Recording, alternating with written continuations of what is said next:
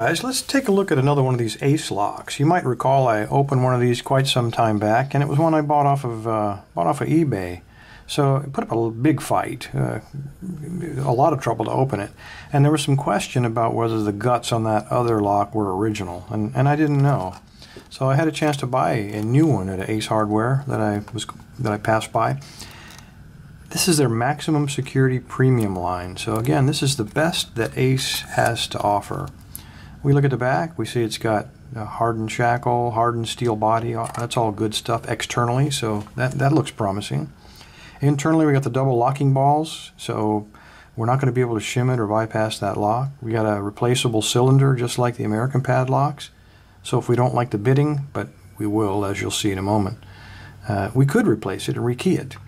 The only thing I'm questioning is that they say there's only 5 security pins, and if it's a 6-pin cylinder, that could be a chance for us to improve something, to make it just a little bit better.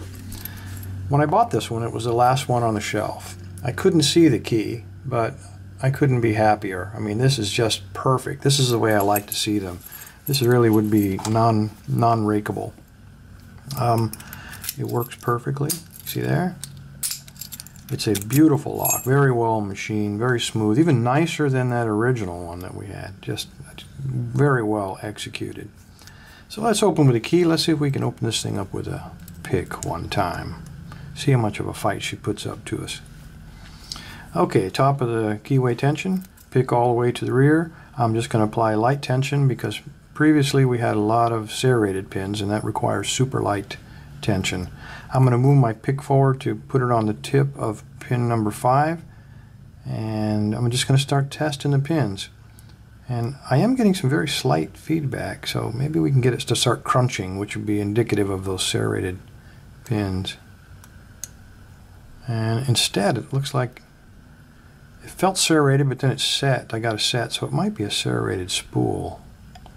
Okay, I'm moving 4, 3. I got a little feedback on him. We get centered and we'll see what we can send him home. Okay, there we go. Not a lot of resistance there. Okay, moving up the stack. I'm on pin 2.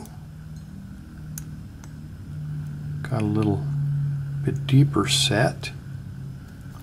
Okay, let me start looking. Maybe somebody in the back fell out, or maybe somebody else is ready. Oop. Okay, 5. Looks like he popped out. We'll put him back. I'm testing now because we're probably getting close to having her picked, and I don't want to pick her and then keep pushing stuff. So put a little tension once in a while just to double check. Okay, nothing. Okay, looks like pin 1 maybe. Let's see if we can send that home. Very slight feedback.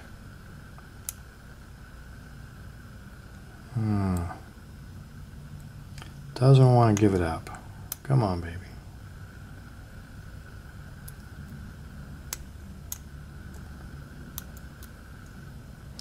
Getting around that warding is a little bit rough here. Let me try a slightly different pick. Give me a little more dexterity in that small space.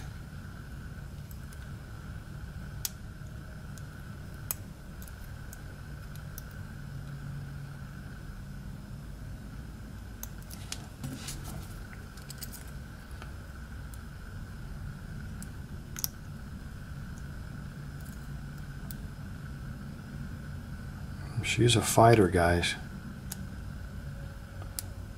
You'll sooner get one than 2 more of them pop out. Really tight tolerances in this one. There's no room for error. If you let it off just a little too much on your tension, she's going to drop everything on you. There we go. Got an open. Alright, we're only at 4.5 minutes. Let's go ahead and see what's inside of her. I'm betting there's at least 1 serrated spool, but I'm not willing to commit to any more than that.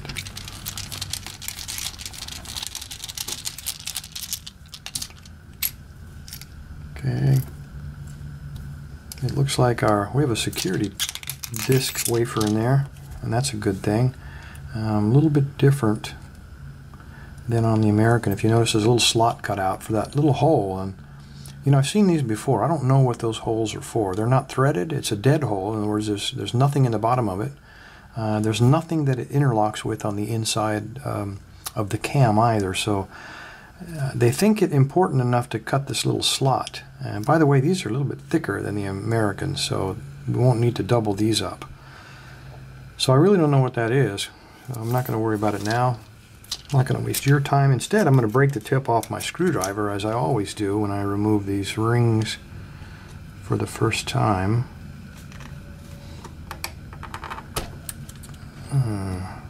That wasn't so bad. All right, we got it turned. See if we can find that. Okay, so we need to turn it. I think we're right, guys. I think we got lucky here. Let's go ahead and just shove it out and see what happens. Okay, we'll just put that right there.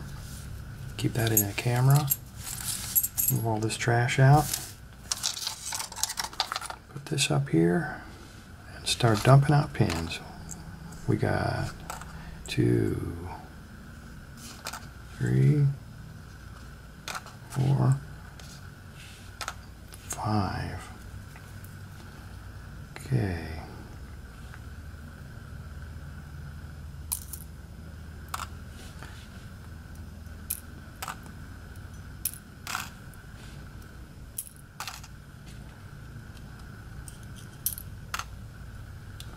All right, it's even more than I thought. Let me see if I can't zoom in just a hair here. Oops. So you guys see what's up. All right, so on the first one, are key pins. We had a serrated, serrated, serrated, serrated, and serrated. And in position 1, we had a serrated spool. Pin 2, serrated, serrated spool, serrated spool, serrated spool.